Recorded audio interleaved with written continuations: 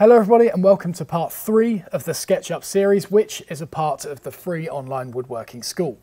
In this video, we're going to get started on making the basic carcass of a shaker table so that we can begin adding things like a drawer, colours and other fine details in later episodes. Let's get going.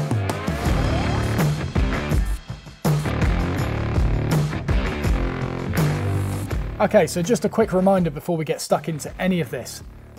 I am not a professional at this whatsoever. I have just been using this for well over a decade, and this is a workflow that has worked for me over that time, and I want to share it with you now. So by the end of the video, we are aiming to get something like this.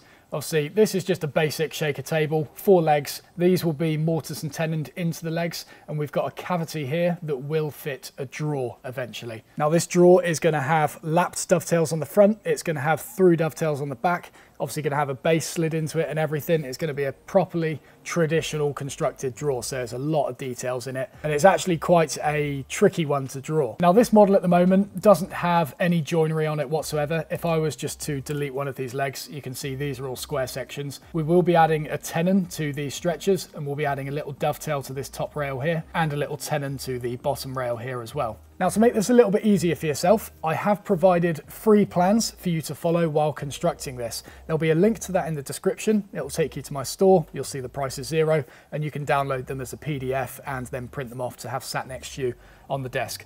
This will be useful to have because although I'm going to be giving the dimensions on here, it's going to be tricky for you to follow what you can see written in the bottom corner and, you know, what I'm saying verbally as well. It'll be far easier if it's just plonked there next to you on the table and you can follow those dimensions and just start extruding things from there and adding the final details at a later stage. So we're starting fresh with this, fresh model. There's our lovely lady back again. Now, although it seems quite pointless having that person there, by the way, it's actually quite useful to start with because if you get rid of them, then we have nothing really to gauge like this square against, you know. How big actually is that square? Of course, we could look at the dimensions in the bottom, but if you've got that where is it?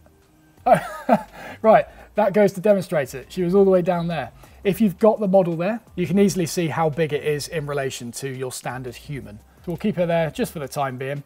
To start with, we are going to construct the legs. And for this, on the bottom, they are 30 millimeters square and 500 millimeters tall. So for this, we're going to get the old rectangle tool and we're going to draw a square with the rectangle tool. Now for this, you can see the dimensions in the bottom right are represented by a dimension, comma, and another dimension. And you can write that in manually. We want these to be 30 millimeters square, so we do 30, comma, 30. You don't need any spaces. Press enter, and that will give us a little square here. We then get our extrude tool, and we're going to bring that up just a little bit and then type in 500 to the distance and press enter. Now, if we look at the previous model, you'll see that these legs are lightly tapered, and this taper is on the inside edges, both looking from the side and the front as well. And so we need to add that taper to these ones. Now the taper starts 110 millimeters down from the top. And so to do this, we're simply going to get the old pen tool. We're going to start in the corner here, and we are going to click and draw a line at 110, enter. Now, it's hard to see where the end of that line is, but you can see that that little dot turns green whenever we reach an edge. So it's blue when it's in the center, green when it hits a corner of some kind, and then red when it's just resting on a corner somewhere. So we're going to drag this down until we see that line. So there's the midpoint of that line that I've just drawn. We'll keep going down, and there's the green one there. Now, of course, you could do this with the tape measure. There'll be other tools in there that you could do the same thing with. I just do it with a pen so that I don't have to constantly swap between tools. So we're at 110 there, and we can confirm that if we want by dragging it back up and checking that measurement in the bottom right, which is 110. So we're going to drag that round this side, and we're going to drag it round here as well. Okay, and now let's get rid of this lady because we've got some sizes to work off now. Okay, so the foot of this leg is actually 20 millimeters square. So in total, that would mean the leg tapers from 30 down to 20. But remember, it's only the 2 internal faces that are tapered, meaning that this square is going to be bias, I suppose, or it's going to be flush with the 2 outside faces of the leg. So again, for reference, there's our 2 internal faces. Let's spin this round. There is our exterior faces. On the foot down here, we're going to start on this outside corner, and we're going to measure across 20 millimeters and do enter. So that's given us an endpoint. There it is. Let's do the same on here. You could of course do this with the square tool on the underside of the leg. I just thought I'd do it this way for demonstration purposes. And then with that endpoint, we're going to click on that and we are going to connect that to the taper here. Now we could do the same on the other one. If we do that and then connect it up to here. However, you're going to get a little bit of weird behavior when it comes to pulling these away. So if we push that taper away, happy days, it gets rid of it. However, with this side, when it comes to pulling it away, the push-pull tool will only get rid of a facet if it kind of ends flush with the other face. Whereas because that second face is now angled, because we pushed it away originally, when the second one comes in, it doesn't actually get rid of the entire thing. It's a little bit weird, you eventually get used to it, but obviously this way is not going to work. So we'll get it so we've only got the taper on one of these external faces. Let's now view it from underneath, and we're going to get the follow me tool and get it to follow it round that corner. And there we go. Just get rid of this little bit here. And that has left us with one leg that is now tapered on two faces, as you can see there, and flat on the exterior faces. So I wanted to quickly chuck that one in there because that's a quick example of how you could use the follow me tool to create a tapered edge. There was actually a quicker way of doing this. I'll show you it real quick. So I've got rid of the tapers and now we're only left with these two lines on the internal faces. What we could do is get the move tool instead, select the edge down here. Let's get it right in the middle and just push that back 10 millimeters and push that in 10 millimeters. So that has now created a 20 millimeter square section, 30 take away 10, and has folded it around that line that we put on there. So that would be the quicker way of creating the taper, but obviously the follow me tool would work as well. I'm showing you this because, you know, as with woodwork, there are so many ways to do the same task, and I am very much aware that there will be professionals of SketchUp watching this just to try and pick me on certain things, saying you could do this quicker. My way may not be the most efficient, but it's the most fun. So now we've got that leg. The first thing we are going to do every time we create a new component is we are going to name it as a component, because at the moment, if we click on this, it just selects individual faces and individual edges like that. So we want to make sure this is one component and it all moves in unison, and there'll be various other benefits to that you'll see later on as well. So to do that, we'll get the select tool, highlight the entire thing, right click on it and do make component. Comes up with this lovely window here, and we just type in leg. You can also put in a description if you want to. This probably won't be too applicable for this, but with larger complicated models where, you know, you've got lots of different components, some of which will be very similar to one another, then it'll be very useful to put a description in there to sort of differentiate between those different components. I'm not entirely sure where it is on this interface, but with SketchUp Pro, after you've completed the model, you can get a list of all the components and you can just click through them and it will highlight that component. And so that might be a point where the description will be useful. You've also got these glue to things. I wouldn't really worry about those. And you've got this thing here, always face camera. For example, let's say you drew a room of some kind and you wanted to decorate it. You could draw a flower pot in 2D, and so when you rotate around the room, that 2D image is always facing you and it always looks as if it's 3D, but actually it's not. Another example might be, you know, if you download People or something like that just to fill out a render, it's quite useful if those are always facing you so that you don't see any 2D or very thin looking people. Mainly for decoration. There will be other uses as well, but don't really bother with that one. We'll just stick with none. And there we go. So that has highlighted it in this blue box. And you'll see that this box doesn't hug the edges of the component. It actually sticks out a little bit just so that it's flush with all the largest edges of that component. So that's cool. We've got one leg. Obviously we'll need 4 of these, but we haven't quite worked out that distance between them yet, so let's not bother with that yet. We're going to begin making the stretchers next. Let's get our rectangle tool. The stretchers are 200 millimeters long and 18 millimeters thick. So let's go 200, 18. Oh, okay, it's drawn it that way. Thank you. And then we'll just get our push-pull tool, and they are going to be 100 millimeters tall. First thing we do with that is we highlight it and create a component from it. So this is stretcher. Okay, and we're going to rotate this to get it into position against the leg. So for that, click the component, get the old rotate tool here. And we're going to get it on the blue axis to start with so that we can spin it around this way. Of course, we'll just type in 90 because it makes it easier. And then we're going to get the move tool. And we're going to pick a corner like this and get it flush with that corner. there. Now on the final model, you'll see that we've actually got these little steps here, adds a nice little detail to it, and that step is 5mm. So let's get this, move it across that way, make sure it's on the red axis when you do this, or on the green axis. It depends which way you've oriented your model, as long as it is on one of those axes and you're not dragging it out here into the abyss somewhere. So we'll make sure it's on the red axis, and then we'll do 5. Now we can get another leg, and you can just do Control Copy for this, and there's another one. Obviously we're going to need to rotate this 90 degrees in order to keep those tapers on the inside edge. So we'll get that flush with here, and then to create that step we'll just drag it out another 5mm. You'll find it with SketchUp that it will memorize your previous numerical value that you gave it, and so here it's automatically snapping to 5mm. You can see it in the bottom corner there. It's quite useful, so I can just click it there and it guessed what I was going to do for me, which is very clever. Now we're going to do the back one. Click on that, copy paste, and then we will rotate that round as well, up into position there, and then drag it in 5mm. Thank you, snapping. And now to do the other side, we're just going to copy these 3 components and then bring them round to the other side. And remember the highlighting tool for this. If you drag it from right to left and you highlight the components, it's also going to grab this one because part of that component was within that boundary. Whereas if we drag it from left to right, it's only going to get the components that were entirely within that box. And of course you have got other things, like you can hold down Shift and you can select the components individually. Again, loads of different ways of doing it. Spin that entire assembly round 180 degrees and move it into position. So let's just create that step on the back.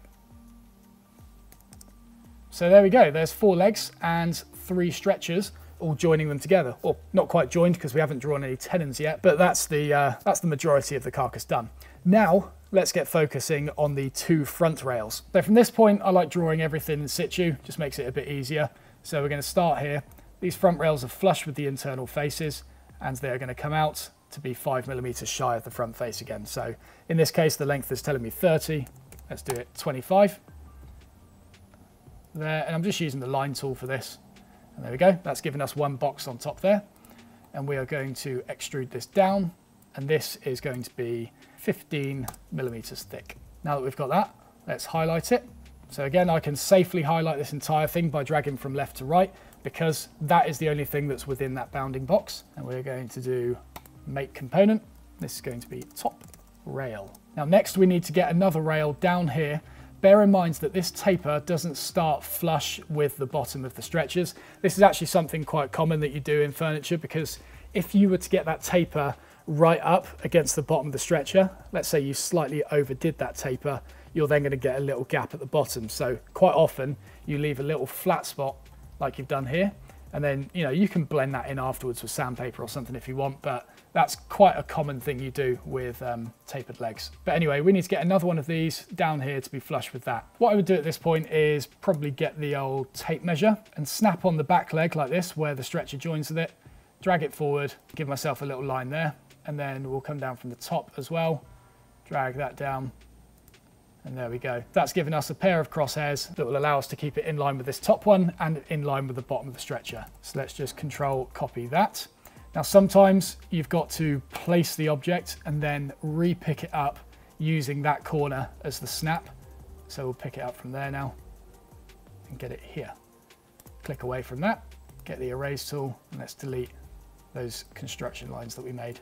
For some reason, I can't get that one. It's not rubbing away. So what I'll do instead is just try highlight it.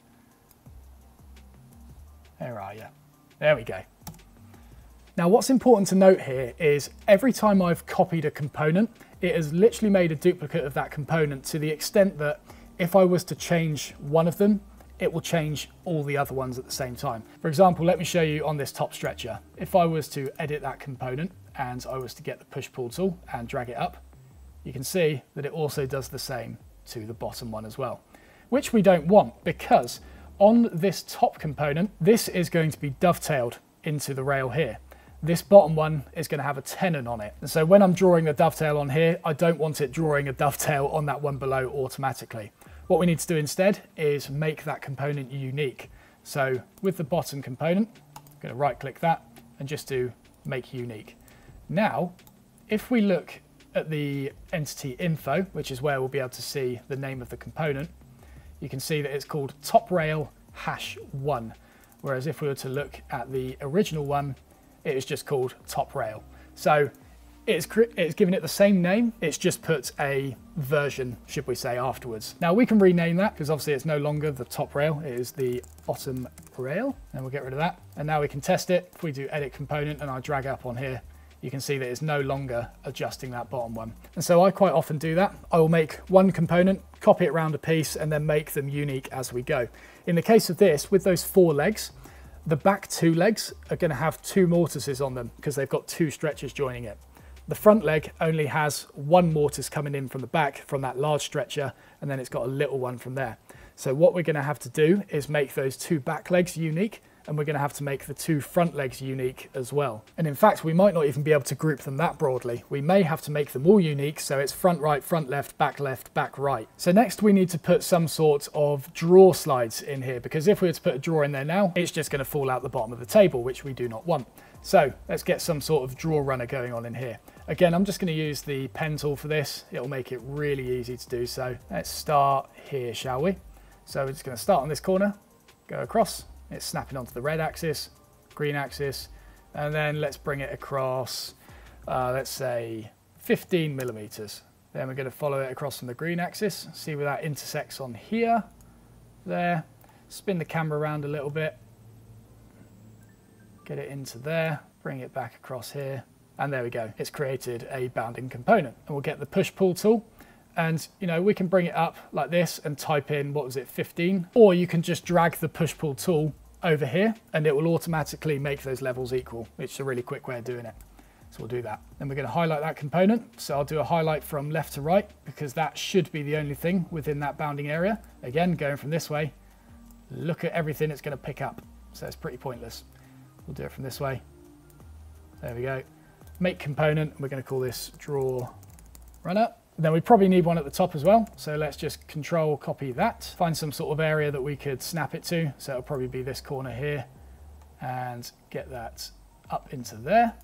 There we go. And then the other thing we need to do is fill out this area to the side of the drawer, because this is no longer going to go in and drop down, but it might go in and fall into the side of it there. So we need something kind of packing out that area. So again, probably just get the pen tool to do this. Let's just go from that corner up 15 millimeters across to whatever that is, down, and then there. And then we'll just drag that out to fill out that area. And again, I can just sort of lock that onto that edge and it will automatically make it the right length. Get our select tool, make sure that's the only thing within that bounding box. There we go. And we are going to call that drawer side runner. There you go. Now, instead of doing that all again on the right-hand side, we're just going to copy and paste it across. What will make this easier is if you make all 3 of those components one component together. You can also group them, but I don't tend to do a lot of grouping on this. I just usually make everything into a component and that's it. So I'm going to hold shift while doing this. We'll click that one, and we'll click that top one there. We're going to group 3 of these components into one component together. And we are going to call this drawer runner. And that's quite important as well. It obviously doesn't let you give 2 components the same name. So we're going to call this drawer runner assembly left. And it's important we do that. You'll see why in a second. So let's take that assembly, copy paste it. Now if I just plonk it up on here for now, so we can easily see it. Now with this, we've got the cutout on the back here. So if I was to spin this round 180 degrees on the blue axis, let's just do that, 180, you can see that, yes, it is now oriented to be on the right-hand side, but this cutout is no longer at the back there. So instead, let's just undo that. We are going to need to flip it around on whatever axis this is, the green one in this case. And that's only green because it's the way that I've oriented my table. It might end up being the red for yours. So we'll do it that way. Get a corner that we can snap onto. So let's get our move tool. I'd imagine that internal corner there will be quite a nice one. And let's get it on there. Sorted, kind of, because now if we look in here, you can see that we have got one side runner on the bottom and we've got one side runner on the top there. Now you might think this is an easy fix. What we'll do is just go edit component, we'll highlight that one and then we'll drag it down, but look what that does to the other side. it drags it up, which is incredibly useful. So what we need to do with this, as you'd probably expect, is click on the assembly, right click it, make unique, and then we'll change the entity info of that. So obviously that has now created a version of the draw runner assembly on the left, but it's no longer the left. This is now the right. So let's get rid of all that. That's now draw runner assembly right. Edit the component once again, and we'll just drag this down to where it should be. Sorted. All right, so that looks pretty good in there. The only thing we need to do now is add a top to the table. And this is just going to be a square top with a nice little chamfer around the bottom. So we're going to get the old rectangle square tool thing, start it in one corner, and the top is going to be 300 millimeters square. So 300, 300, boff. And then we're going to extrude that 18 millimeters thick, 18. And we're going to put a chamfer on the bottom. Now with this chamfer, it is not going to an absolute point on the top. There's going to be a little flat spot and then the chamfer afterwards. And so there's a few different ways you could lay it out to start with. The way I tend to do things like this is I get the circle tool and I draw a circle out. Now this is 18 millimeters thick. Obviously we want it to be about a 5 millimeter flat spot. So let's take that down to 13. That's a 13 millimeter radius there. And we're just going to connect those together like that and erase that. And there we go. That's given us the size of the chamfer. Nice and simple. What we're going to do from here is get the old follow me tool again, look at it from underneath and just go follow, and we're just dragging it around all four of these edges.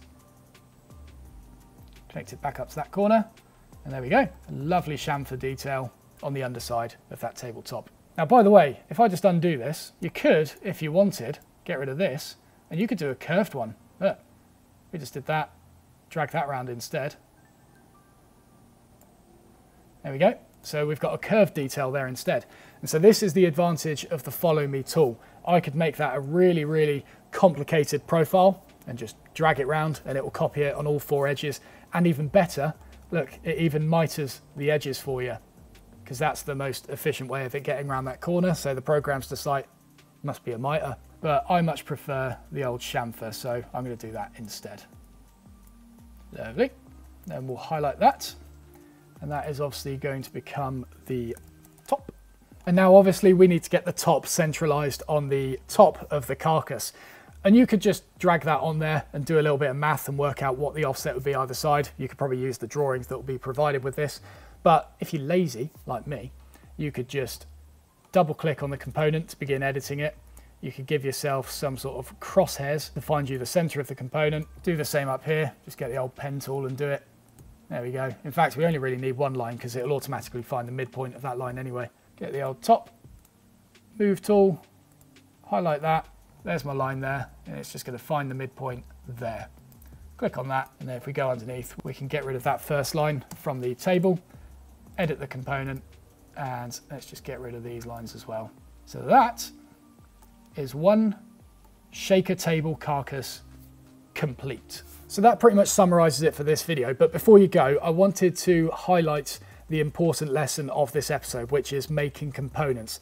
I'll show you what happens if you don't do that and how it can cause issues later down the line. So because we've got components at the moment, obviously we can click on legs and we can click on stretchers and we can click on the tops and all that, and it's nice and easy. If we wanted to move that leg away, we just get the move tool and we move it out like that. Absolutely fine. However, if this wasn't components and these were just all lines that I drew, they would all be stuck together. And so to show you what that looks like, what I'm going to do is just explode everything here. So that's exploded most things. However, these internal draw runners still need further exploding because remember we made them into a second component afterwards.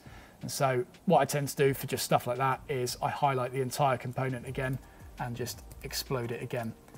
Now everything here is an individual line and face. So if I wanted to move that leg out, if I click on that and I get the old move tool, look what it does. Maybe I wanted to move the top away or something like that. Hey, where are you going, mate? You know, without components, it is going to be a nightmare to start drawing out any of this joinery on these stretchers because, you know, I want to be able to move that top out the way in order to get access to it. And now I've got to kind of highlight it like this and move it across, but then even then it's still glued to the top of the table. So I'll move it up like that, and you can't actually move it to the sides because there's something binding it from doing so. And yeah, everything is just kind of glued together at this point because they are not individual components. So if you take anything from this lesson, make sure to use components and make sure to make those components unique as well. Because when we start adapting things on here, you don't want it changing other areas of the model while you're not watching, because that is a pain when that happens and you've got to backtrack everything in order to get to the point to make that component unique before repeating the work that you just did. So yeah, make components, make everything unique, and make sure that you name everything uniformly as well so that it's nice and easy to figure out. I'm going to wrap up this video there. Thank you very much for watching. If you found it useful, please do not forget to press the like button, subscribe if you haven't already, and don't forget to download the free plans for this project in the description below. I'll see you in the next video.